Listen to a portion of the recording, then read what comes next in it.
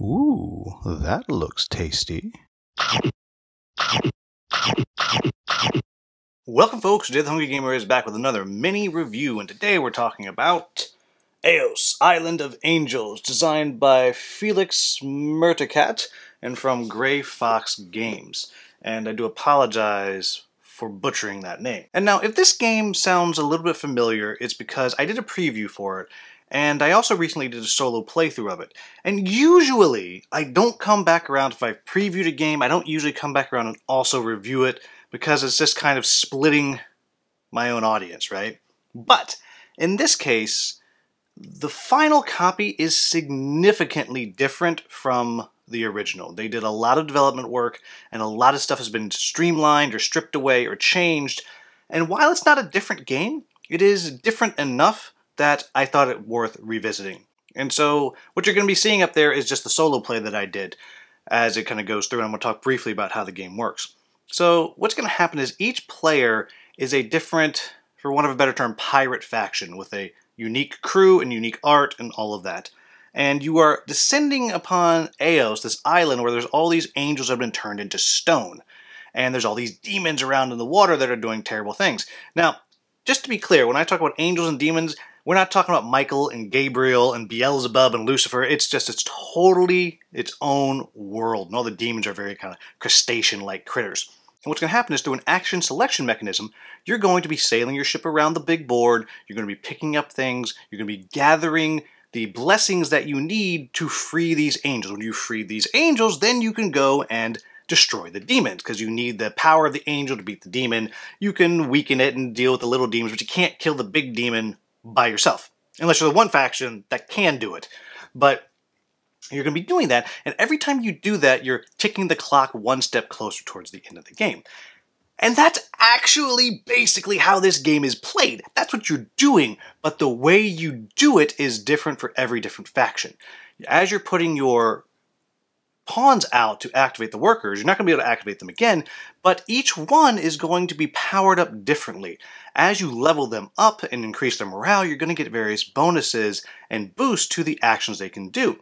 So while at the beginning of the game, when you pick the first mate, or whoever it is, you're going to be able to sail maybe one space, and it'll be free. But later on in the game, if you've boosted that, you might pay 30 gold, and you'll be able to sail 3 times. And or one of the other characters, the quartermaster or the quarter beast or the quarter mistress, depending on your faction, you might be able to draw 2 cards, play 1 for free.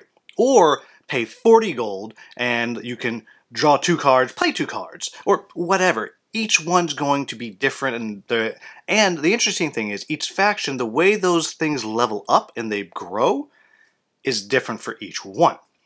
And I'll also say that each first mate, and I may be mixing up the different names of the factions that do this, but each first mate has a completely different power. As I mentioned, one of them has the ability for you just literally just kill a demon if you have enough gold to do it. And boom, that's how they do it. And as I said, they're all quite different.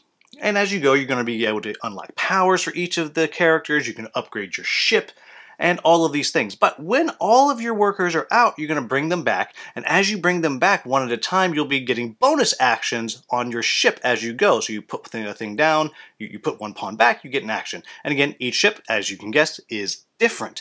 And the last thing I want to mention is there are these quests seated around the board. And if you go there, they take a lot of resources to handle, but if you do that, you get cool rewards, sometimes like a whole nother ship you get to use, and at the same time, you're going to, again, advance the end of the game. So every major action you do is pushing you towards the end of that game. And then at the end of the game, whoever has the most glory is going to win. You're getting glory by doing all kinds of things, but that's the core of how this game works. So what do I like about this game? The first thing that I like is I love the asymmetric factions. I love it, I love it, I love it, and I love that even the way they level up is different. It is wonderful the way that works. Next thing I'm going to say is, it's a weird-ass theme. It's bizarre as hell, and I am here for it. All about it. Initially, when I heard about it, I was like, I'm not really into religious themes, but it ain't religious. Like I said, it's not Michael, Gabriel, biblical. It is its own crazy world, and I'm here for it. I love it. Along with that, the art is awesome. This game looks great. The weird different factions are amazing. I love the character art. I love the way it looks. It's just awesome. Next thing I'm going to say is, it's a lot of fun leveling up your characters, because maybe by the end of the game you'll have everyone close to leveled up, but it's a really hard choice deciding who do I want to level up? Who do I want to boost their morale? Because I boost the morale here, that's going to get me closer to their kind of capstone ability they get, but if I boost this other one, it's going to give me this other thing that I need right now. Very, very fun, very interesting as you're trying to maximize your actions. The next thing I'm going to say is, the game puts a little bit of pressure on you, because each demon that's out has a curse that's doing something bad to everybody. The game that I played at a recent convention, the bad thing that was happening to everybody was you could never have more than 30 gold.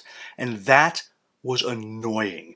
And so it suddenly put this pressure of everyone's trying to go get rid of that thing, and it changed what you're doing. So just a little bit of pressure is put on you, and I do enjoy that. Then the last thing I'm going to say is, the game kind of lets you do your own thing. And this is going to be the first thing I talk about in Quibbles, but it's very much multiplayer solitaire. You can do your thing. No one can mess with you, at least not in a way that is irregular. There may be some cards in there that do something, but for the most part, it's going to let you do what you want. It's going to let you do your own thing. You might be racing to something in that, but it is a multiplayer solitaire game.